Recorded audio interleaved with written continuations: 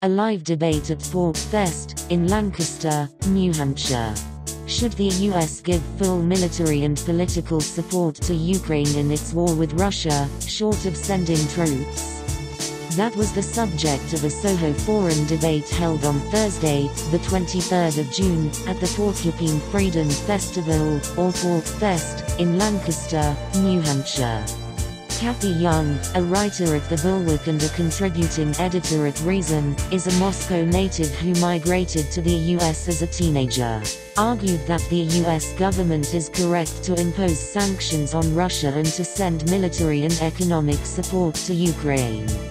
Scott Horton, who's the host of Antiwar Radio, argued that US backing of NATO provoked the Russian invasion and that imposing sanctions and sending weapons has brought more death and destruction. He says the only role for the Americans is to call for an immediate ceasefire followed by negotiations. The debate was moderated by Soho Forum director Gene Epstein. Narrated by Nick Gillespie, camera by Chris Silk, edited by Brett Rainey and John Osterhout. Should the U.S. give full military and political support to Ukraine in its war with Russia, short of sending troops? That was the subject of a Soho Forum debate held on Thursday, June 23rd at the Porcupine Freedom Festival, or PorcFest, in Lancaster, New Hampshire. Journalist Cathy Young, a Moscow native who emigrated to the U.S. as a teenager, argued that the U.S. government is correct to impose sanctions on Russia and send military and economic support to Ukraine. Scott Horton, host of Antiwar Radio, argued that U.S. backing of NATO provoked the Russian invasion and that imposing sanctions and sending weapons has brought more death and destruction. He says the only role for the Americans is to call for an immediate ceasefire followed by negotiations. The debate was moderated by Soho Forum director Gene Epstein. The U.S. response to a Russian invasion of another country should involve the provision of ample weapons, supplies, and military intelligence to that country, together with organizing aggressive economic, political, and cultural sanctions on Russia. Please vote yes, no, or undecided on that resolution. Now, here to defend that resolution, Cathy Young. Cathy, please come to the stage.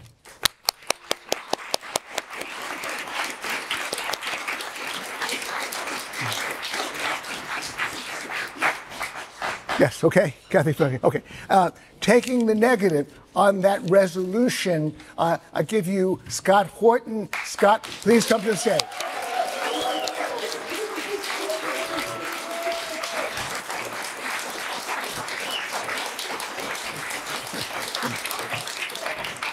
All right, Connor, please close the voting.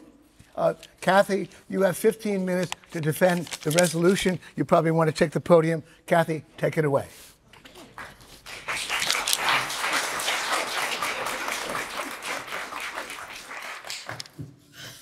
Hi, everyone. It's great to be here. This is my first visit to PorcFest, and it's really quite an exciting event. So I want to start by saying that, obviously everyone in the liberty movement can agree that an interventionist state is dangerous to civil liberties at home, is dangerous to the Freedom Project. So I think we're all aware of the dangers of excessive interventionism. And certainly we've learned some hard lessons over the past 20 years in exporting democracy abroad to countries with little or no experience of liberty. And, we've all found out in Iraq and in Afghanistan that that is very rife with pitfalls. So yeah, we've certainly learned cautionary tales about the exporting democracy. I would argue that what we face with Russia today is very different, not only because no one is really calling for direct intervention militarily or direct military engagement between the US and Russia. I think we all know some really good reasons that is not being advocated, given the nuclear arsenal that both countries have. But also, I would say that with regard to a less sort of overtly military or less direct style of intervention, which is what we're debating here, which is aid with weapons, aid with intelligence, and sanctions in case of an actual Russian attack. I would say that this is a very different type of argument than the kind of interventionism that we've seen the unfortunate results of in the past 20 years. First of all, again, in this case, we are talking about situations in which there is a direct aggression initiated by Russia. And obviously, we're all thinking about Ukraine right now, so that's sort of the paradigm at the moment. And I think everyone will agree that whatever the history between Russia and Ukraine, that was an unprovoked attack, which really has brought to the European continent horrific scenes of arguably genocide, which haven't been seen since World War II. But also the other difference, I think, that is essential is that Russian aggression is directed toward neighboring countries which are on a course, however imperfect, of liberal democratic development, and which do have very genuine traditions of and aspiration toward freedom.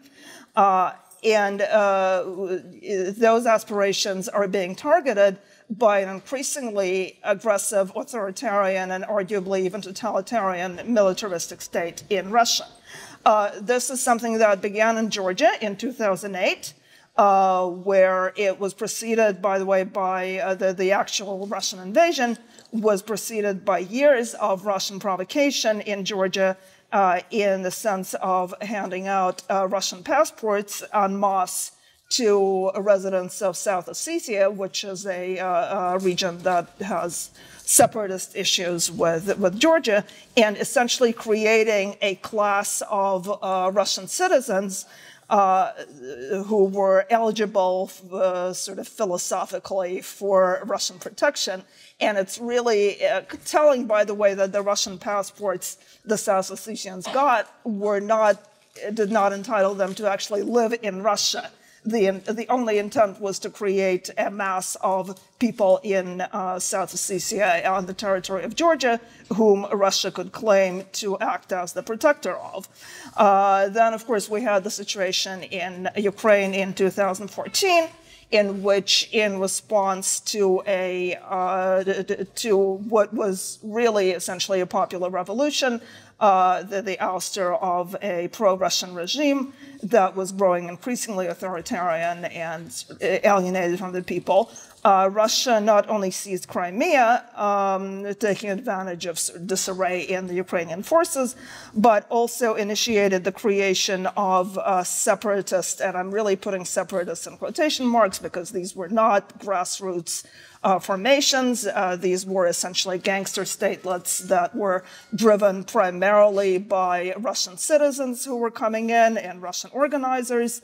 And then there were actual incursions of Russian troops that continued for 8 years with really preposterous excuses where, Russia claimed with a straight face that Russian soldiers who were caught on Ukrainian territory were actually on leave and volunteering to fight for their, Russian-speaking brethren in Ukraine.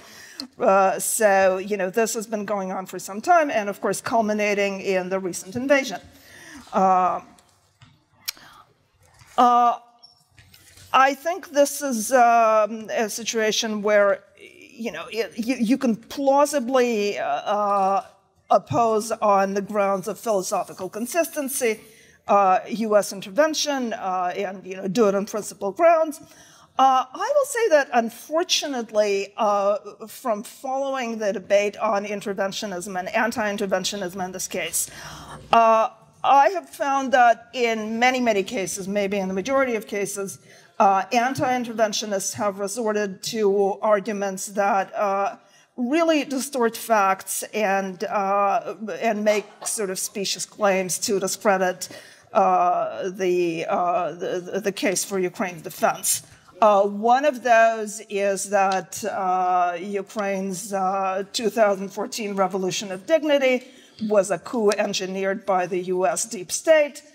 which is based on some very, very out of context tidbits from conversations between American diplomats who were in fact involved in the and they were actually quite overtly involved in the negotiations between the preceding regime and the opposition, which, you know, where they were trying to work out a deal. So, you know, I think that there was some undiplomatic language that was used, but it really was not a conspiracy. If you read a lot of primary sources, the revolution in Ukraine absolutely was a popular revolution that was driven by pro-freedom forces. There were some extreme nationalist and authoritarian elements, and, you know, arguably pro-fascist elements that were kind of glomming onto it, which represented maybe like 1% of the people who were involved in the you know, the Euromaidan movement that led to this revolution. But of course, that also has been transformed into claims that the Ukrainian state is dominated by basically a Nazi clique, which really would make it like the world's first Nazi regime with a Jewish president. You know, that's, you know, that I think is really deeply ironic. And this is really, by the way, all of this is just echoing essentially Russian, you know, Kremlin talking points that have been out there for, you know, for 8 years. And of course, the other argument that has been made with regard to both Georgia and Ukraine is that it's really the fault of NATO expansion and the intent announced under the Bush administration to put both Georgia and Ukraine on a track toward NATO membership. I think that this is a complicated issue, but what I will say is that even there was a fascinating article that was written in 2008 at the time of the war in Georgia by a Russian general named Vladimir Dvorkin, who was part of the arms control negotiating team. So this is a really high-level person who basically said that he was not a great fan of the Bush administration's plan, but he also felt that, again, you know, given Russia's nuclear arsenal, given the overall balance of power, it's just preposterous to claim that NATO expansion poses an actual threat to Russian security. His argument was that the real threat that the Kremlin feels is that being surrounded by NATO countries is going to push toward liberalization and push toward modernization in ways that the Russian government doesn't want. I will say, by the way, you know, now without getting into a big debate about NATO, NATO is primarily a defensive alliance. The famous Article 5 of the NATO Charter, which says that you know, the other countries are obliged to come to the defense of a NATO country that has been attacked. It really stipulates that only in cases where the attack is unprovoked and you know, not the result of an act of aggression by the country itself. So, you know, I think that really takes away a big part of the sort of the idea that NATO membership would enable aggression toward Russia. I think what NATO expansion is a threat to, and specifically NATO membership for Ukraine, is really the Kremlin's dreams of restoring the Russian Empire, of which it sees Ukraine and a number of other smaller countries as an essential part. Russia today is a country driven by ideologues like Alexander Dugin, who is this really bizarre ultra-nationalist guru whose work is taught in the military academies, who's close to a number of people very high in the regime, who essentially argues that the only way that Russia can have true nationhood is by being an empire and expanding an empire. So I really think that we're talking about a really appreciable danger to freedom. I don't think it's irrelevant for the liberty movement in the United States, whether the world outside the US is dominated by authoritarian or totalitarian powers or by imperfect but nonetheless, you know, real liberal democratic countries. And Russia, along with China, is the primary authoritarian force in the world right now that has repeatedly shown aggression toward pro-democracy neighbors. And I think that, again, while no one wants direct military engagement with Russia, I think the argument that we should do whatever we can to help those countries under attack with arms, intelligence, and sanctions, and hopefully along the way promote meaningful change in Russia itself, which is possible only if those imperial aspirations of the current regime are thwarted. I think there's a very, very good argument to be made that that is, in fact, a pro-freedom course and one that should be pursued. And that's it. Thank you, Cathy. Speaking for the negative, Scott Horton. Scott, take it away, please.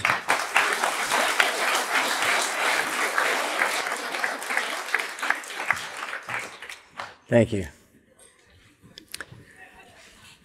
We are in agreement that this war is an aggressive and illegal war launched by Russia into Ukraine.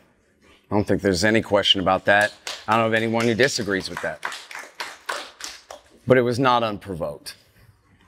And frankly, I'll disagree with virtually all of what you just heard. I don't know how much of it I'll be able to address here.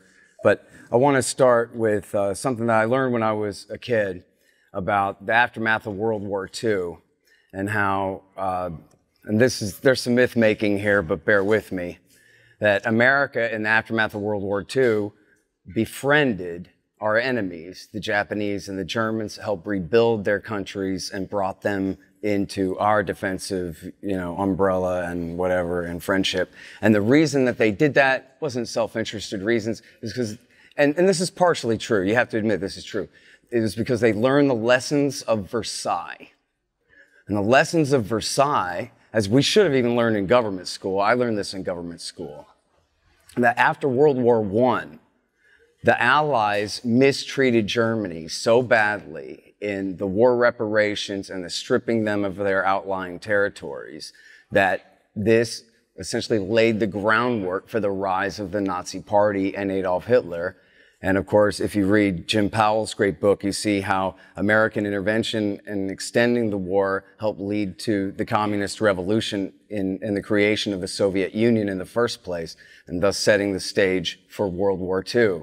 And so we're not going to make that mistake again. We're going to befriend our enemies and treat them with respect and all of these kinds of things. And the Japanese and the Germans, of course, had been a couple of the most ruthless and murderous regimes in world history. And yet we made friends with them because it was the right thing to do. But then what did we do after the Cold War with the Soviet Union ended? And peacefully, almost entirely peacefully, as Gorbachev and the Soviets essentially just abandoned the empire, set all of South Asia and Eastern Europe free, instead of heeding those same lessons of Versailles, we kicked them while they're down. And the Bill Clinton government immediately broke Bush Sr.'s promises not to expand NATO and brought in Hungary, the Czech Republic, and Poland in 1999. And 3 weeks later, launched an aggressive war against the Serbs' the Russians' close allies, the Serbs, in order to break off Kosovo. That was our defensive alliance. The United Nations wouldn't authorize it, of course, because Russia has veto power. So Bill Clinton just broke the law. I'm sorry? Sorry. So Bill Clinton just broke the law. And like George Bush's coalition of the willing, he used NATO to do it and launched this aggressive war in order to break off Kosovo for a bunch of drug dealers and gangsters and organ smugglers and criminals. And that was the start of it. And then, of course, he also sent the Harvard boys to not rebuild their economy the way they had done with the Baltic states and with Poland and try to help them, but in fact to essentially rape their economy, to liquidate everything and take all the money. Life expectancy dropped by double digits in Russia in the 90s. Imagine a communist, a real, not just in name, but the government owned the economy, everything. A real Marxist country fell and adopted American capitalism and life expectancy fell by double digits. It was the world's greatest catastrophe, and it was deliberate. And Jeffrey Sachs, who was one of the Harvard boys, says today it was deliberate and he couldn't stop them. You can take his word for it. Then W. Bush comes in, and even though Putin is the first man to call him, the first world leader to call him on September 11th and say, Matt, your service, he tears up, 2 months later, he tears up the anti-ballistic missile treaty and says, we're going to put anti-missile missiles in Romania and Poland in violation of Clinton's promise that, okay, we're expanding NATO, but we promise not to expand our military equipment into the new NATO countries that he had said in 1997. That's out the window. Now we're doing this. And Bush Jr. went on to bring 9 more nations into the NATO military alliance. And as Ms. Young said, he promised in 2008 to bring Ukraine and Georgia into NATO. And this was despite the fact that 4 months before he promised that, his ambassador to Russia, our current CIA director, William Burns, wrote a memo. We know this from Julian Assange, who right now is sitting in prison waiting to be extradited and prosecuted for espionage for bringing us this information. And William Burns wrote to Condoleezza Rice, "Niet means niet." I met today with Sergei Lavrov, the foreign minister, and he explained to me in absolutely explicit terms, NATO expansion stops here. And Lavrov is very polite, of course, and uses his diplomatic language, but he says, we absolutely will not tolerate the addition of Ukraine or Georgia into the NATO military alliance. If you do, it could cause a civil war in Ukraine, and then we might have to intervene, which is a situation that we don't want to have to face. So please don't do this. And Fiona Hill, who you know from TV as a hawk from the Trump administration and testified against him in his impeachment and all of that, she has said, because she was in the W. Bush government then, that the CIA and the other intelligence agencies warned W. Bush, do not do this. This was their high confidence professional assessment. This is a bad policy that's going to provoke Russia. And why didn't they just bring him into NATO then? It was because Germany and France absolutely put their foot down. Why? For one reason.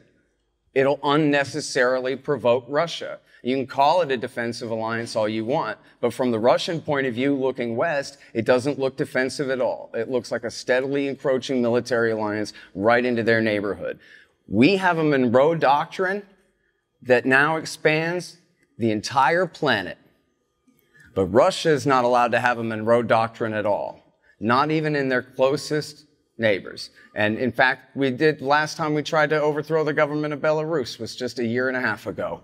And Lyle Goldstein, who was at the Navy War College, wrote that he thought that was the final provocation. They won't even leave Belarus alone. They tried it in 2005 with the Denim Revolution. They tried it again in 2020. And he said it was then not just Putin, but all of Moscow's national security establishment said that's it. The Americans are just relentless. They'll never stop. We have to draw the line somewhere. And so we're going to start getting tough now.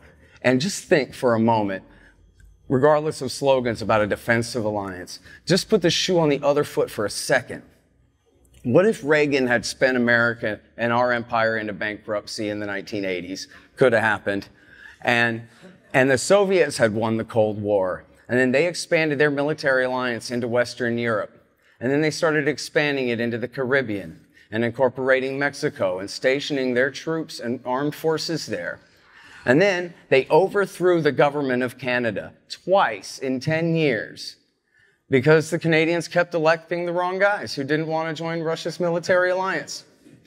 And they hired a bunch of Hitler-loving neo-Nazis to help them do a violent street putsch on the second one to do it. Then they started threatening to kick America out of our naval bases in Alaska. And then they launch a bloody war on terrorism against the people of Vancouver, British Columbia, who refused to accept the new coup d'etat junta. Now, what would the United States of America do about that? I think everyone knows the answer is, at the very least, we would absolutely invade and crush the regime in Canada that had subordinated itself to the Russians in this way. And that's if we're very, very lucky, because I think the average American president would start launching hydrogen bombs at Moscow. And I think we all know that. I don't think the Russians would dare. And yet we're to believe that Vladimir Putin is the most dangerous psychopath on the planet since David Koresh, but he should just sit there and take it and be used to it and just know that we have him overmatched and there's nothing he can do about it. No matter how many times he says in his speeches at this security conference and that security conference, for the love of God, will you please listen to me? I have security concerns. And you keep encroaching and encroaching and encroaching. And I think any reasonable person who listens to his declarations of war from February the 22nd and 24th, you'll see that, yes, he's angry. But if you read the transcript through, it's far more reasoned argument than bluster and hatred and, psychopathy or whatever. And I'm not saying that his argument justifies what he did. I'm not saying it's a reasonable argument for launching a war. I'm not saying that. I'm saying it is a 100% rational argument right up until that point, that this is the way the Americans have intervened. And you can listen to the Victoria Nuland and Jeffrey Pyatt phone call for yourself on YouTube and various places on the internet, and you can hear them plotting the coup that took place 2 weeks later, on February the 21st, 2014. And yes, it was a violent street putsch by forces in the street. No one is saying it was CIA agents on the ground directing the mob in real time. The point is the Americans were supporting that entire movement, and they had made a deal through the Germans with the sitting government, the same guy that they had prevented from taking office in the Orange Revolution of '04, that he would pull all his police forces back and would agree to early elections if all the protesters on their side would be called back as well. And instead, after he pulled his police back, they just seized all the government buildings and chased him right out of town. And George Friedman from Stratford called it the most obvious coup in world history. John J. Mearsheimer from the University of Chicago, the dean of the Realist School of Foreign Policy in America, wrote an entire article about this for Foreign Affairs, the most prestigious journal of the Council on Foreign Relations, in 2014, explaining this entire thing. There's no question about this. And he said at the time then that America is leading Ukraine down what he called the primrose path. We're making them all these promises of what we're going to do for them, but what we're really doing is we're getting them in deep, deep trouble with Russia, and there's going to be a backlash. And then after the coup, what happened was the first thing the new parliament did was outlaw Russian as a second language, and then four former presidents wrote a letter saying, now is our chance to kick the Russians out of the Sevastopol naval base on Crimea. And only then did the Russians leave their bases and seize the Crimean Peninsula, where they had a deal since the fall of the Soviet Union, 24 years, to lease the base. And that was it. And the reason they left the base and seized the peninsula without killing anyone, it was a coup de main, without a single battle. They just took over the thing, was because the new government in Ukraine was threatening to kick them out of there. And then the people in the east of the country, who were the heaviest supporters of Yanukovych, the former president, said, well, if you guys can do a coup and overthrow our democratically elected president from the election of 2010, well, then we can just occupy the government buildings here in the Donbass and refuse to recognize the legitimacy of the new government. And then the new government launched what they called a war on terrorism and simply attacked them. And, she says, oh, whoever they were that seized power in the Donbass at that time, they were just sock puppets or whatever. They weren't the people of the Donbass. Well, that's just not true. They were. And in fact, they voted after they achieved their, de facto independence. They voted in a plebiscite to join the Russian Federation. And Vladimir Putin told them no. Said, I don't want you to join the Russian Federation. He already had a deal with the Germans and the French, our closest allies supposedly, the Minsk I and then the Minsk II deals, that the new government in Kiev would recognize essentially a strong federalism and autonomy for the Donbass region, Donetsk and Luhansk, but they would stay within Ukraine and not join the Russian Federation. And if you read, again, the declarations of war from last February, he talks about how the Americans made sure and intervened to prevent Kiev from ever implementing Minsk II. And they did pull back the heavy armed forces against them, but there was what they call low-level fighting for 8 years, well, 7 years after the worst of the fighting, where overall, as many as 14,000 people were killed there. And so, and all the while, as the Americans themselves admit, they're normalizing and integrating Ukraine's military into America's military forces. It's being led by American military forces in a way that they even said themselves in the New York Times. This is making them a de facto member of NATO. And just real quick in 30 seconds, in 2008, when Georgia launched that war against South Ossetia to reintegrate that territory and killed Russian peacekeepers, provoking the Russian response, Dick Cheney proposed that George Bush launch missile strikes at the Roki Tunnel to collapse the tunnel under and destroy the Russian armored columns coming under the Caucasus Mountains, which could have led right to a nuclear war. And that man was one heartbeat away from making the decision himself. And only the cool, patient wisdom of George W. Bush prevented us from all being annihilated off of the face of the earth right there. And so I'm sorry I ran out of time, but I'll get a little bit more to the provocations leading up to the current war in my rebuttal. Thank you. Thank you, Scott.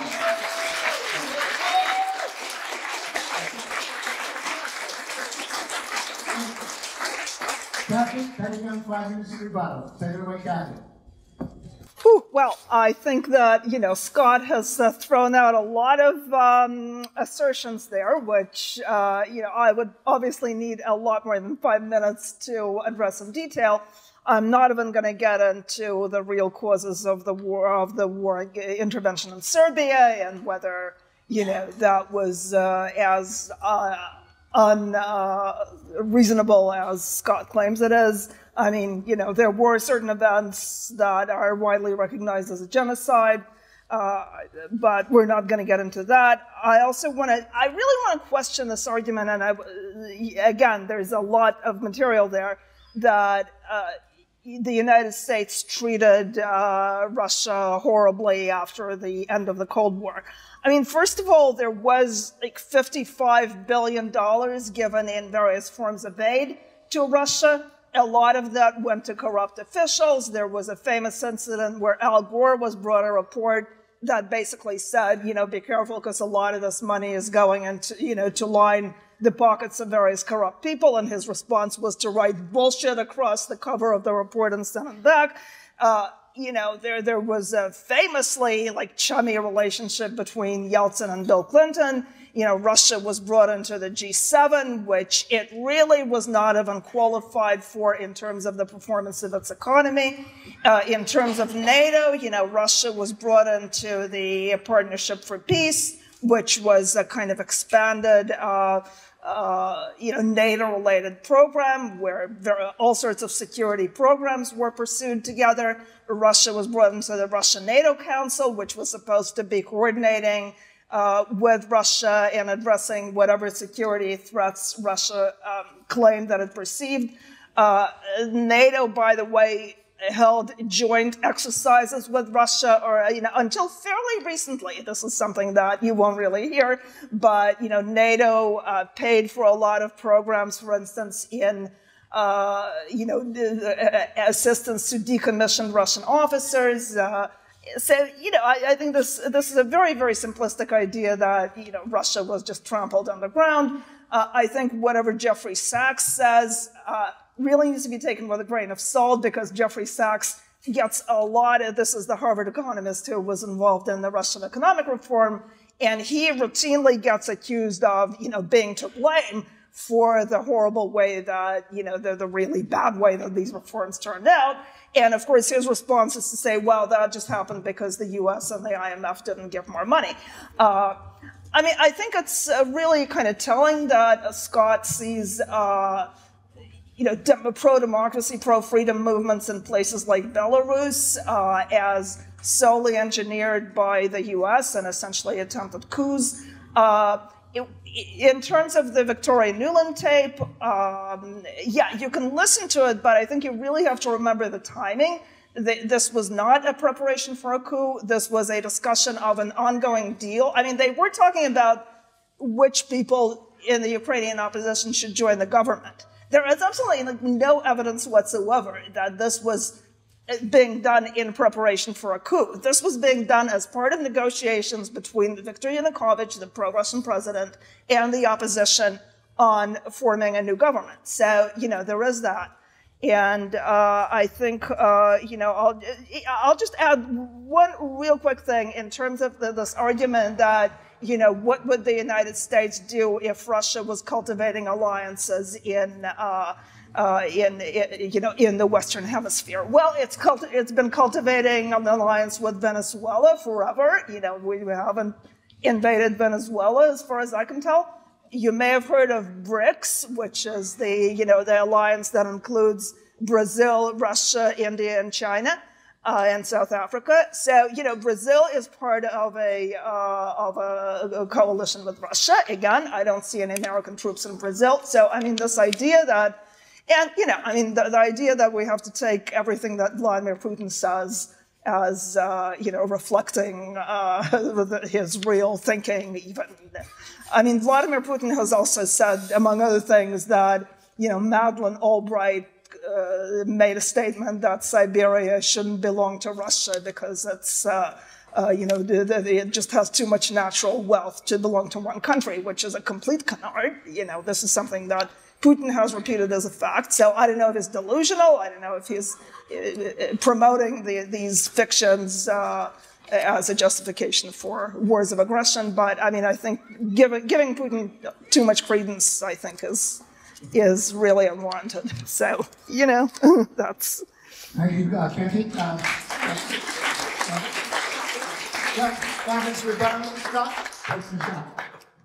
Thank you. Well, first of all, regarding Madeleine Albright there, I wouldn't put it past her.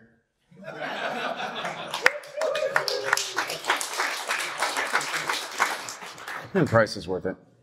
And look, yes, Bill Clinton was very chummy with Boris Yeltsin. That was part of, and I'm sorry, I should have specified, that was part of America kicking Russia while they were down, was inflicting the regime of Boris Yeltsin and then leading to Vladimir Putin on the people of Russia. People talk about what a gangster Vladimir Putin is. How do you think he got the job? And everyone knows, you might have even seen, there's a movie with Jeff Goldblum about how they rigged the election of 1996 for Boris Yeltsin. They poured in billions of dollars, they stuffed ballots, and they ran 1,000 focus groups and public relations, Madison Avenue, full-scale campaign to re-elect Boris Yeltsin over the Russian people's dead body. They already wanted rid of him so bad at that point. And then, of course, it was Yeltsin who hired Putin to fight the war in Chechnya in two of them, in 97 and then again in 99, which is how he made his rise to power. And in fact, as will be detailed in my book coming out whenever it finally comes out, but I have multiple very credible sources for it. Bill Clinton's CIA was backing, with the Saudis, backing the terrorists in Chechnya in 1999 in the war against the Russians to try to help disrupt the reopening of an old Soviet oil pipeline that went through there. As part of his dance with the devil, at the same time Al-Qaeda was already attacking us, Bill Clinton was still supporting them that whole decade long. And this was in Vladimir Putin's declaration of war from February, too. And you supported the terrorists in Chechnya in 1999 and 2000 against us, too. You think we forgot that? Now, that might sound like some Alex Jones BS, but it's not. It's true. And, of course, the Russians, even though the Americans might have forgotten it and don't care about it, the Russians sure don't. They consider it the height of importance. Now, to me, right now, regardless of what anyone else in North America thinks, I think that Joe Biden's refusal to send Antony Blinken, our Secretary of State, to Geneva to meet with Sergei Lavrov to achieve some kind of ceasefire in this war is the greatest political scandal of the 21st century and maybe in the last century. This is, as John Mearsheimer said on the NewsHour, imagine the Cuban Missile Crisis, but Kennedy refuses to talk to Khrushchev the whole time. could have all been killed. And that is the comparison here. We're 4 months into this war, and Antony Blinken hasn't talked to Sergei Lavrov since February the 15th? And that's because they wanted this war to happen. And I admit I fell down on the job, and I wasn't paying close enough attention in the run-up to the war to the different signs that the Americans, as serious as the Russians were not trying to stop this war. Biden's take was, you better not do it, or else. But he wasn't willing to negotiate. We know they refused to discuss NATO membership for Ukraine and other things. And you can find in the press where people like Admiral Stavridis said, well, listen, we don't know the first thing about defeating an insurgency. He told the New York Times.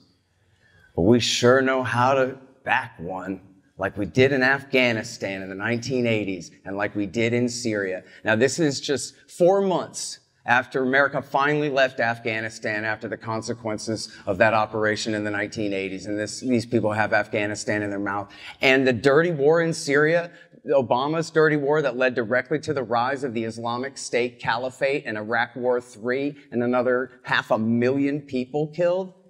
And these Democrats say, this is the model, this is what we want to bring to Eastern Europe. We want to pour these arms in. And their assumption was that the Ukrainian state would be defeated quickly and that they would be arming an insurgency led by, yes, Hitler-loving Nazis, the Azov Battalion and the Right Sector and the Adar Battalion and these other guys who the Western press, the New York Times, the Washington Post, the BBC and Channel 4 and everybody else has covered this for years. The influence of the great-grandsons of the Galatian SS from World War II and their role in this war. You know, in World War II, we allied with Stalin to fight against the Nazis.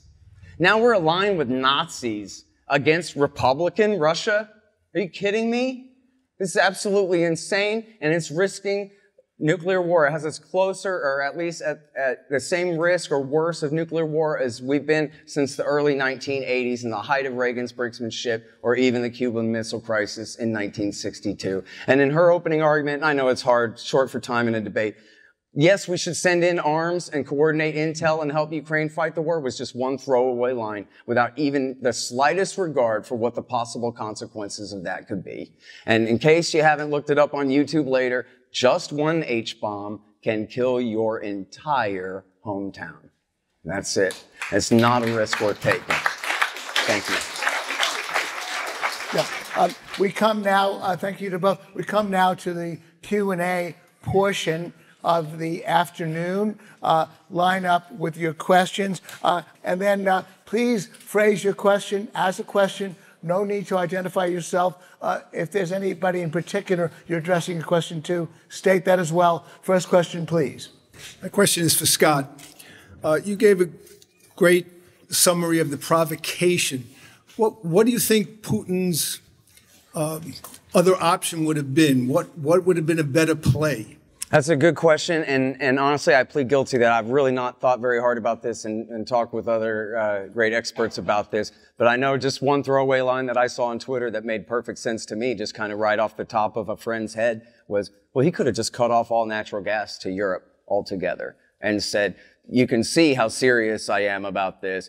You know, it's like people said we should have set off a nuke offshore to demonstrate to the Japanese before using one on their cities, you know, this kind of thing. Maybe he could have gone a little bit further in demonstrating how serious he was before ordering a full-scale attack like that. There had to be another way than to do what he's done. And quite frankly, you know, my only dog in this hunt is I'm on the side of the Ukrainians. My wife is from Ukraine. She has family there now. And in fact, she has family in Russia as well, a young man who's in danger of being conscripted into this war. Tens of thousands of people have been killed. It's a total horror show. So it should have been something else. Cathy, comment from you on the question and the answer. Any comment, Cathy? Well, I mean, I think that Putin could have just not invaded. I think it's, you know, I really do not believe that there was like any sort of imminent security threat to Russia. In terms of like NATO membership for Ukraine, I think it's been made very clear that it wasn't anywhere close to that. I mean, right now, as a result of Russia's attack, NATO is expanding. So, I mean, if that was Putin's concern, I think he's achieved the absolute the exact opposite of whatever he set out supposedly to do. In terms of looking out for the Ukrainian people, I think right now something like, is it 89% of Ukrainians say that they want to fight, that they don't want to negotiate, they don't want to, because negotiating basically means that you're going to leave hundreds of thousands of people under an incredibly brutal occupation that is currently, taking Ukrainians to Russia as slave labor, essentially. I mean, this is like, we're talking really like World War II Nazi, well, I don't want to bring up the Nazis because they're not sending people to gas chambers, but I mean, I think that's concerning enough. So I think, right now, close to 90%, if not more, of Ukrainians say that they want to fight and defend their country as long as it's humanly possible. So I think, if we want to respect the wishes of the Ukrainian people, this is certainly what they seem to want. Okay, yeah, thank you. Next question. Hi, this is directed at Cathy. Thank you for taking the position. I heard you mention, and I'm obviously biased against sort of foreign entangling alliances and whatnot. I'm wondering if you have some concrete examples of how Russia might be attempting to expand the empire. You mentioned earlier that Russia is attempting to reestablish sort of the old guard, and then mentioned sort of dismissively that they're in Brazil, I believe it was. Is that an attempt to expand the empire, and is that something that is worth the entangling alliance to prevent, or is it not a big deal? Oh, I mean, I don't think it's a big deal. I mean, I think that it's, Russia clearly wants really in large part, I think, for the Kremlin elite's self-esteem to be seen as a player, as a big player on the international stage, because I think that was really the great blow to the sort of the Russian political establishment's ego, that suddenly they went from being an empire and like the other superpower to being, viewed by many as a second-rate, if not third-rate country. I mean, I'm fine with Russia trying to maintain foreign alliances as long as it does it in a peaceful way. So, I don't think that's a problem. I have a problem when they try to bully countries around them from pursuing the course of development that they want. And can I just add like a real quick, because Scott was quoting John Mearsheimer before, and I think he's a respected scholar, but he does have a very strong point of view that essentially large powers have the sort of natural right to dominate the countries around them, and therefore, Russia is entitled to its sphere of influence. So I think, you'll just kind of have to remember that that's where he comes from. I disagree with that, so. Comment from you, Scott, on the question or the answer? Comment from you, Scott. Sure. First of all, I think Mearsheimer's position is that that's the way of the world, that major powers are going to do things like prevent a minor power next door to them from allying with a major power far away or something like that. Not that that's right, but that's the reality that we have to deal with. And people say, oh, Ukraine can join whatever alliance they want. Well, can Mexico join whatever alliance they want? No, they can't. And that's the way of the world. And that's simply a recognition of reality as far as that goes. But as far as the Ukrainians would rather keep fighting, might that have something to do with the $50 billion worth of arms and all the support and the intelligence that were given them? And might they have negotiated on better terms for their own future months ago if we were not intervening? For example, there's a real question now whether the Russians are going to go all the way to Moldova and absorb the Transdniester, this breakaway province on the Moldovan-Ukrainian border. Well, they'd have to take Odessa and the entire southern coast of Ukraine to do so. But that's far beyond what they were ever asking for in the first place. That's far beyond if Ukraine had even given them the whole damn Donbass. And so now we have essentially by making these promises to them, we've created this moral hazard and, again, led them further down the primrose path towards even worse danger. And you look at, like, the Baltic states don't have any current conflicts with Russia. There have been, some controversies over the rights of ethnic Russians in there, but no threats of military intervention or anything like that, except the government of Lithuania, speaking of the lessons of Versailles, the government of Lithuania has just closed the easement, the corridor between Russia and Kaliningrad, this little strip of land on the Baltic Sea between Lithuania and Poland. And they used to have the right to this corridor. Well, that's how World War II started, was Hitler insisting on his corridor to Danzig, this German city that had been stripped away after World War I. Now we're recreating that same kind of situation. And this is a quote from the New York Times. A Lithuanian defense official told the New York Times that a Russian attack, quote, is highly unlikely because Lithuania is a member of NATO. If this were not the case, they probably would consider it. In other words, Scrappy Doo is out there trying to get us into a fight. And we gave him permission to do so. And who even knows, you know, here, the capitals of the Baltic states, Latvia, Lithuania, Estonia. Are you willing to trade your hometown? I see one hand, two hands in the air.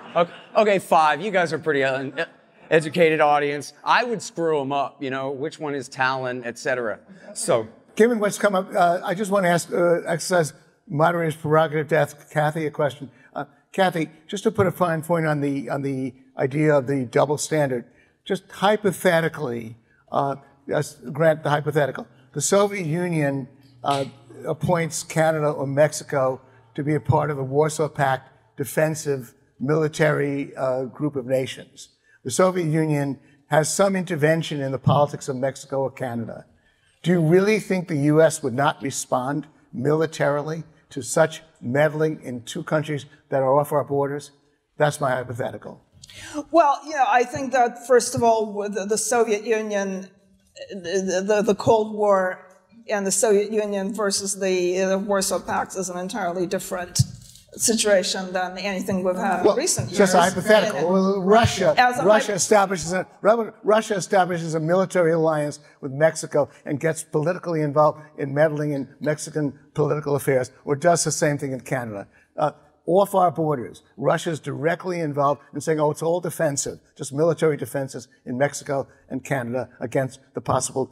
What would the U.S. do? Do you think we would just accept it? We wouldn't invade? We wouldn't respond militarily? I don't think we would respond militarily. Excuse I me? think we would, you mean like Russia, not the Soviet Union? Russia, I said Russia. Okay, That's Russia, the country, I mean, I think that there would certainly be a lot of very strong diplomacy. I really cannot see the U.S. invading Canada, the U.S. invading Mexico. I mean, Mexico, by the way, had extremely friendly relations with Fidel Castro for all of, like, for all of the duration of the Soviet Empire. We didn't invade Mexico over that. So, I mean, I think this idea that, you know, we go around invading, like, anyone who forms an alliance we don't like, I think is bizarre.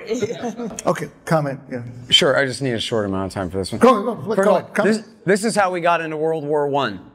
As the Zimmermann telegram promised a German alliance with Mexico, and we declared war against Germany.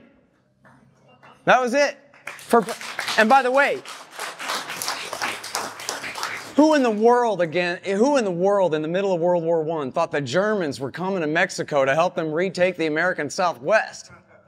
But that was good enough for Woodrow Wilson. Don't even think about it. And because the lesson was the Germans ought not to be talking that way, not whether they could really accomplish such a thing or not. And then, you know, Cuba, you talk about Cuba. Cuba wasn't the world empire. Cuba was one of the satellite states of the Soviet Union. So Mexico's more or less friendly relationship with them is irrelevant. It wasn't a military alliance of any kind. And America did do an illegal coup d'etat, which failed in the Bay of Pigs. And we almost got into a nuclear war during the Cuban Missile Crisis when the Russians put nuclear missiles in Cuba, and Jack Kennedy announced that he would burn the whole world to the ground before he let that continue. Remove your missiles or else, he said, and forced them out. And as Putin said in his speech, he said, when he declared war, again, I'm not saying this is a good enough reason to declare war, but I'm saying it's a reasonable argument. He said, and he ticked off the times, your what-you-call missiles, if they were placed in Kharkiv, could get here in 15 minutes. Your Tomahawks could get here in 10. And if you installed hypersonic missiles in Kharkiv, they could be in Moscow in 5 minutes. He said, this is like a knife at our throat. What are we supposed to do? Nothing? If anyone was talking about installing missiles in Kiev, American missiles in Kiev, then that would actually be a valid argument. But I don't know why we're even discussing the hypothetical when. Well, Bill Clinton promised not to put military equipment into the countries that he brought into the military alliance, and then he did it anyway. And in fact, you guys will remember that when Putin, in his demands last December, said, "I want all NATO military forces that have been expanded into Eastern Europe and the new NATO countries brought back to where they were in 1997, they treated 1997 like it was 1897. Are you crazy? We're not going back. What's 1997 have to do with anything? Oh, it was just Bill Clinton's solemn oath that, yes, we're expanding our alliance, but we promise not to move our equipment in. So now Vladimir Putin is supposed to accept that we're making Ukraine a de facto member of NATO, even in the words of American officials in the New York Times. But no, don't worry, we promise never to put missiles in, and if we do, it'll be too late for you to do anything about it, because there'll be 5 minutes from Moscow. So again, I'm not saying that's a good enough reason to invade, but it's just ridiculous to say, that's not a legitimate security concern, that's just a hollow excuse. Come on. Well, you've got a chance to comment. Let me question here. Yes, sir. I would just like to add first, before my question, if I may, to the comments made Make it here. short, please. I'll make it short. First of all, 3 words: military-industrial complex. Money. Our president, Dwight D. Eisenhower, who ran World War II, basically, came into office. On his way going out, he said the greatest threat to America and the world as a whole is the military-industrial complex. If Kennedy had listened to the military-industrial complex, who said, take out those missiles in Cuba now before they're active, we would not be having this conversation, because they were already active and they were told the first sign of aggression to hit that button. That's completely correct. So my question is, we were told by Mr. Putin what his legacy was going to be way ahead of time. His legacy was to rebuild the motherland. What's the question? Well, here's what it is, sir. You have to add lead into this. That included his incursion into Crimea. That included his incursion in 2008 into Georgia. Georgia first, Crimea second, and then into the Ukraine third. Each one of those times he was acting on what he said he was going to do, first of all. Why did we put that pipeline in when we already had plans drawn up for a pipeline from underneath the East Mediterranean Sea with vast resources that was going to go across Italy and supply the needs of the future of Europe for the long term? You know why? Because of the industrial military Okay, complex. is that your question, Dwight? Okay. Okay, look, I think essentially that's correct. Well, the first thing and the last thing you said kind of negate the second thing you said. What it is... You have to sit down, sir. What it is... Sir, you'll have to sit down. You've spoken your piece. Thank you very much. But go ahead. Yeah.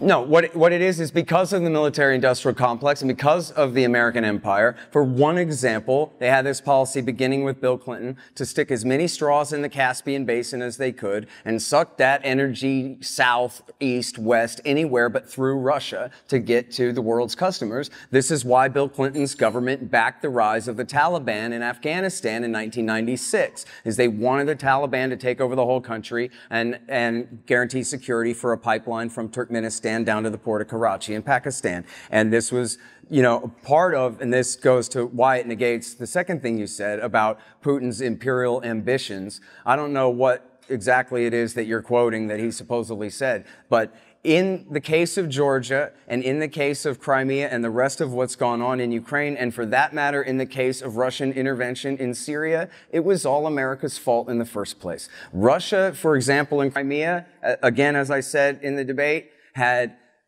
24 years after the fall of the Soviet Union had maintained a lease on the Sevastopol naval base.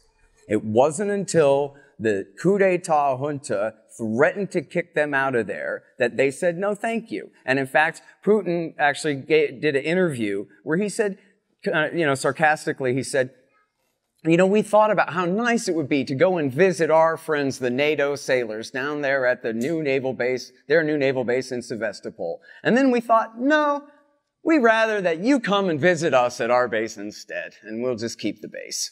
And so that was simply what happened there. Imagine some foreign power trying to take San Diego from the United States of America. What do you think would happen to them? Ultimate violence. Comment from you, Cathy. Well, I want to say that, first of all, I'm not even really sure where the San Diego example comes in, because that is an actually important naval port. It's U.S. territory. I mean, I think we can argue about whether Ukraine had a good reason to repeal the lease at that point, considering Russia's actions toward Ukraine. I completely reject the idea that it was, you know, a junta, a coup. You know, I really don't even want to get into the whole, you know, Azov battalion thing. Which of course you don't want to get into the Azov battalion. Well, I could. But Tell me on a scale of 1 to 10 how much they love Adolf Hitler. Go. Yeah, right. Well, let's, I mean, that would probably take us an hour, and, you know. It's 10. They love Adolf Hitler 10 on a scale of 1 to 10. You can read it in the BBC, where they said they're here to rid the world of the Jewish-led Untermenschen and save the white race. One of the major militias is called C-14. That stands for the 14 words of the slogan of the white supremacists. Give me a break. Yeah, that was written by a guy who co-founded the Azov battalion. It is really not, I mean, the fact that there were some bad people involved with co-founding what is currently a regiment in the Ukrainian army really doesn't mean that it's a Nazi outfit today.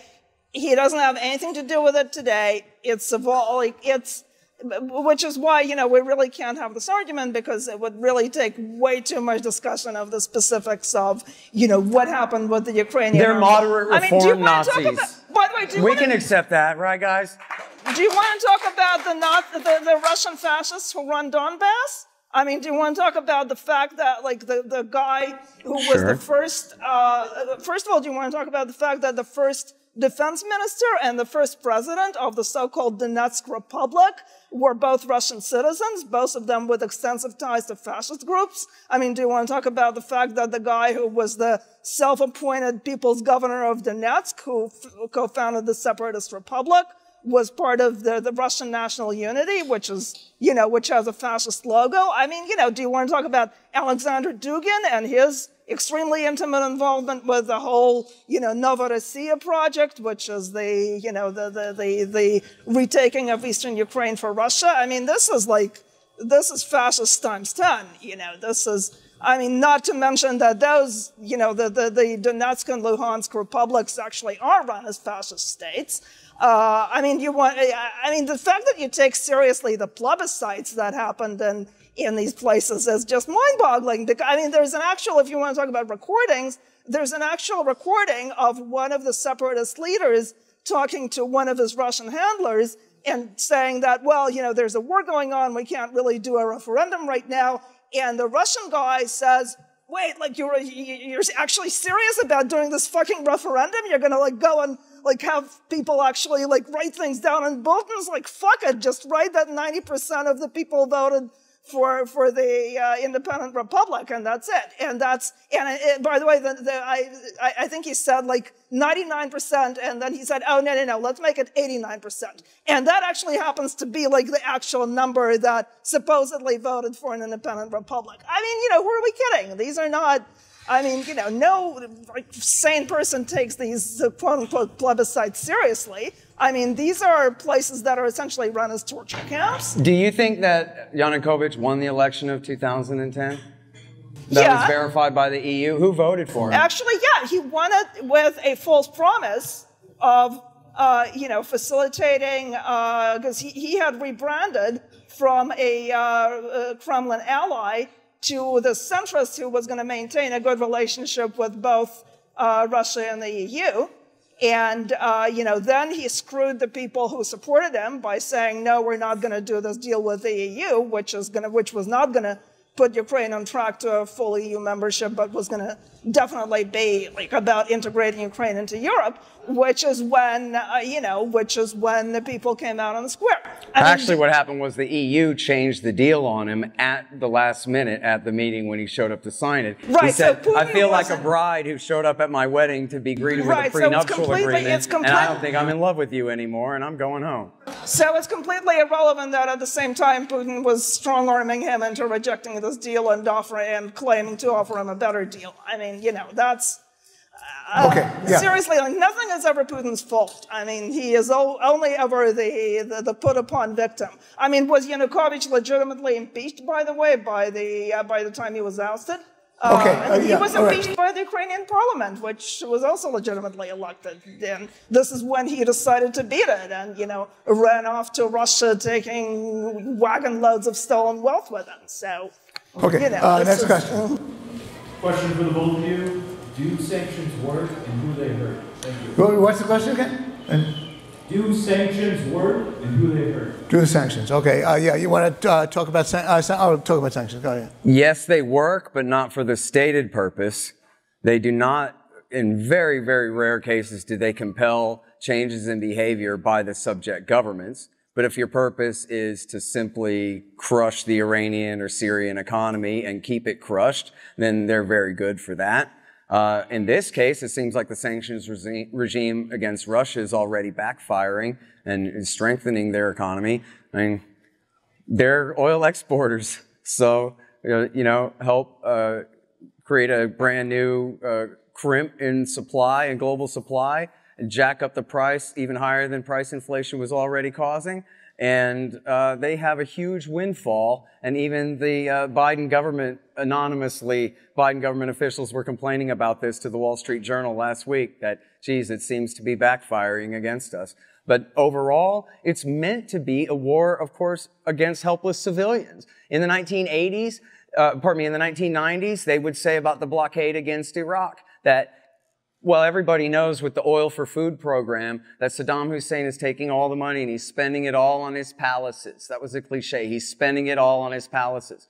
Well, then maybe we should lift the blockade and reopen trade with the country and figure out a different way to proceed. If he is not suffering at all, you're telling me he's redecorating while people are starving to death, then it's not working for what you said it was supposed to accomplish. It's just accomplishing all horror show. And by the way, this was, of course, one of the main reasons cited by bin Laden for attacking the United States. America maintaining bases in Saudi to wage this blockade and the no-fly zone bombing campaign against Iraq and starving the people of Iraq all through the 1990s. That's how those towers came down. Comment from you, Cathy. Right. Well, first of all, I think the sanctions in this case have been actually pretty carefully targeted to primarily hurt a lot of people in the Russian oligarchy and the Russian establishment and target their personal wealth. So I think these sanctions actually have been better calibrated to, you know, hit the people who deserve to be hit. In terms of, I mean, are they working perfectly? No, certainly not. And I mean, I think the dependency of Western Europe on Russian oil and gas is scandalous. I think this is a situation that you know, Western Europe should have never gotten into, and I don't want to get started on nuclear power, you know, because this is going to take us in a whole other direction. But I mean, this is something that really should not be even, like, it should not be taking place. Obviously, as long as the dependency continues, the sanctions are not going to have, like, real bite. But yeah, I mean, I think that I think it's a good thing right now to signal to Russia that it is a pariah state, because I think Russia is, the Russian establishment is very, very concerned about its ego and its international image. So, you know, I mean, I think that is it possible that there will be some sort of regime change because of this? I don't know. I mean, I'm actually not, like, at all blind to the possibility that regime change in Russia could pose serious dangers. I mean, I think this is something that needs to be considered very, very carefully. But at the same time, I mean, can a country be allowed to behave as Russia is currently behaving? Absolutely not. I mean, Can I just, okay, 5 seconds. Yeah, sure. This is the point. This is what they have said over and over again, anonymously and officially. Even the Secretary of State and Secretary of Defense have said, we're trying to weaken Russia. We're trying to prolong this war. We're pouring these weapons to prolong this war, to weaken Russia, even to the point of regime change in Moscow, which they somehow think would be beneficial rather than what would occur to any average person anywhere, as taking an absolutely extraordinary risk of the apocalypse over political differences with a country that is no longer run by the evil communists, but instead by essentially corrupt conservative Republicans, who we ought to be able to live with and deal with. Coming from you, Cathy? No? Well, I don't think that trying to crush the country next door because of political differences with it is something that we can regard as acceptable political differences with the current regime in Russia. I think, there is huge evidence of Russia's interventions everywhere to promote, incidentally, fascist forces. I mean, Russia is really positioning itself currently as the sort of head of the illiberal international, where, it's allied like every anti-liberal force that you can find, whether it's communist or fascist, you will find usually Russian financing behind it. So I think, Russia is a huge perpetrator right now of... I want footnotes for that, other than just anonymous CIA claims in the Post. Okay, well, next, I think this will probably have to be our final question. Lay it on us, sir. Okay, this is for both of you. Given that Putin had the initiative, do you think the Ukrainians should give up and surrender and stop slaughter? I guess that's... That's very well, sorry. What was it? Well, if Putin has the initiative, should the Ukrainians give up and surrender? Is that your question? Yeah. Okay. Cathy, your answer. Well, obviously, I don't think so. I mean, the vast majority of Ukrainians believe that they want to stand and fight, as long as they can. I don't think it has... I mean, would they surrender if they weren't given weapons? Yeah, they would have no other choice. But, I mean, I think clearly no one wants to go to war just for the hell of it, just because, they give you weapons. I mean, I think they're seeing... I mean, Russia is very clear right now that it wants to stamp out a Ukrainian national identity, that, the Ukrainian national identity as such is a threat to Russia, supposedly. I mean, they're very, very explicit about this at the moment, so I don't know what we're talking about. That's, clearly the Ukrainians want to fight, and they have the will and capacity to fight, and I think they've demonstrated incredible, bravery and stamina in fighting back. So, the fact that maybe like half of 1% of their fighting force is involved with a regiment that has a dubious history with a, white supremacist founder is unfortunate, but, I don't think that should really materially influence the course of our support for Ukraine. Coming from you, Scott. I want a footnote for that low percentage, too. Listen, the international fascists are all going to Ukraine to fight on Ukraine's side against the Russians, including Nazis who participated in the riots at Charlottesville and who were arrested by the FBI, and including Nazis from all over Europe. It's just a lie that the Nazis of the West are on Russia's side in this thing. It just isn't true. And what should happen now, because this is a proxy war, America is the world empire and Ukraine is our client state. And America, our Secretary of State, should be in Geneva trying to hash out a deal to end the fighting immediately with the Russians right now. And if the Ukrainians want to, play like Hamid Karzai or whatever and refuse to go along with that and keep the war going, then that should be their problem. And America should cease all intervention immediately. But the fact of the matter is that before this war broke out, Putin's demands were reasonable. He wanted it in writing that Ukraine won't join NATO. He wanted to pull the military back like in the 1997 deal. He wanted a guarantee we weren't going to put missiles into Ukraine and these kinds of things. He wanted the Minsk II peace deal to be implemented and a real ceasefire in the east of the country. And I'm sure his demands are a little bit broader than that now, but all of that was reasonable in the first place. And there should be, essentially Russia has been appeasing the United States this whole time, and then they finally quit. and it's time for us to recognize that we're enough in the wrong that we can climb down a few pegs on the ladder as well and make a deal. Sounds like you're going to do summation. Okay, guys. Okay, we're going to have to give you just 4 minutes for summation rather than 5, because we want to respect the next event and we want some time for voting. So you'll get the chance to talk to the debaters afterwards. Cathy, take it away with your 4 minutes of summary. Take the podium. You want to do it from here? Sure. Yeah, absolutely. All right. Do it from here. Sure. Yeah. 4 minutes. 4 minutes. Right. Well, yeah, as far as I can tell, Scott's position is basically that, again, everything that Putin says and does needs to be absolutely taken at face value. Everything that Putin does is completely defensive. He is the innocent victim who is only ever, put upon by the United States and American allies. I think, first of all, it is worth pointing out, by the way, that the conditions that Putin imposed included not only a guarantee that Ukraine will not join NATO, but also a guarantee that it will not join the European Union, which, what security concern does that pose to Russia? I mean, clearly, it is just really overwhelmingly clear that Russia's real concern is Ukraine sort of leaving its sphere of influence and not being available to become a building block for this, reinvented Russian empire that Putin has been talking about for ages, really, and that his ideologues have been talking about.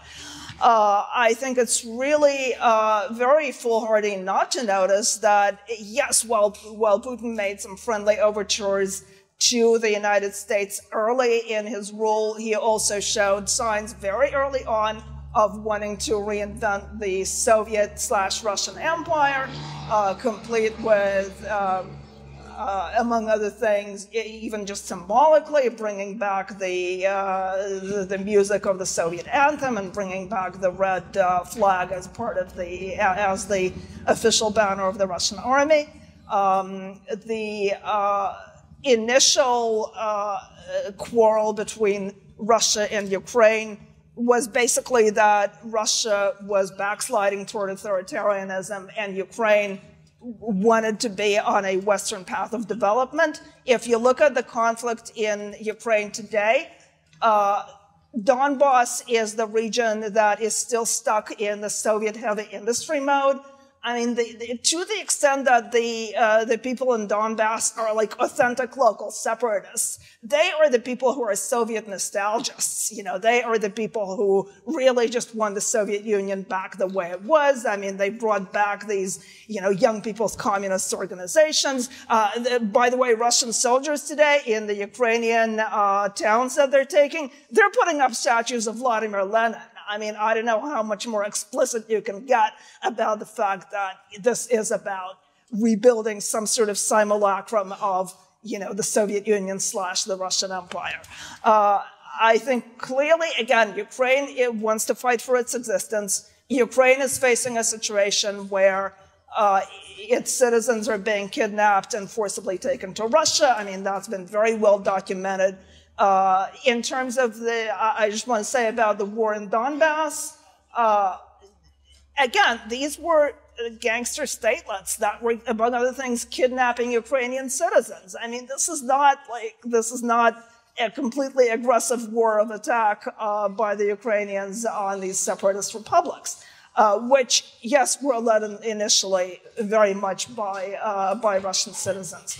I think that I don't want to say that Ukraine has been completely blameless in all of this. By the way, just real quick, another factoid that Scott mentioned, the law that early on banned, demoted Russian language from the status of second official language. That was vetoed by the president at the time. Has Ukraine made some mistakes? Yes, but it is an aspiring democracy that is being attacked by an authoritarian neighbor, and I think that's really clear. Thank you, Cathy. 4 minutes of summary, Scott. I'm sorry. Yeah. Go ahead, Scott. 4 minutes. They're Nazis and they're commies. which is pretty bad. Now, I got these, for my summation here, I got these talking points directly from Putin is an innocent angel, talkingpoints.com, .net. Because my loyalty is to him. Anyway, one time I was driving on the freeway in 2015. I was listening to NPR News. You ever listen to NPR News? I know you do. You have to, don't you? You masochists. And being interviewed by Robert Siegel was Ivo Dodler, the former American ambassador to something, I forget. And he was part of a study, I think it was the Brookings Institution, had a study with a lot of big names on it that said we should be pouring arms into Ukraine. Now, Obama, the first black president to support a Nazi coup d'etat junta in power, was afraid to arm them. And there are multiple sources for, he knew how radical and how bad the guys were that he just helped to put in power, and he was afraid to dump in arms. And so this think tank was demanding that we need to hurry up and do this, as they put it, to start sending Russians home in body bags. Now, Russia had not invaded at that time, but they had sent special operations forces essentially across the border to assist in the separatists, holding out defense against the attack by Kiev. And he said, we have to start sending body bags home to Russia. And Robert Siegel said, well, and then what's going to happen? And he said, well, that will cause the debate to go up in Russia. And something about how they'll all blame Putin rather than blaming us for killing their sons. And they'll all blame the government and want to come home immediately rather than wanting to double down and get some revenge for those who've spilled their blood. The debate will go up. And Robert Siegel said, the debate will go up. I get it. That's good. And you see the same level of thoughtfulness in the policy that led to the war in Ukraine just last winter. In December, the Biden government told the New York Times, well, what we're doing is we're escalating the amount of weapons that we're pouring into Ukraine. Trump had started it. I don't want to leave that out. Trump had poured in the weapons.